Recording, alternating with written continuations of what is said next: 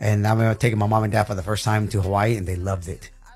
And we realized, again, part of why I want to make a lot of money is I want to have my mom and dad and all my spouse to experience the good life. Yeah.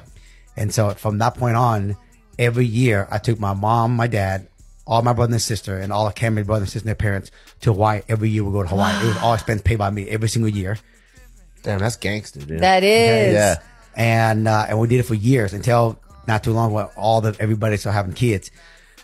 But I remember we was in Oahu and everybody was out playing on the beach, and my dad and I was walking on the beach, and he says,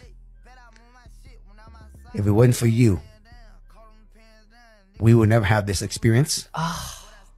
And the more important to me is all your brother and sister would never have this experience. Damn. So I'm proud of you. Ooh. That's amazing, dude.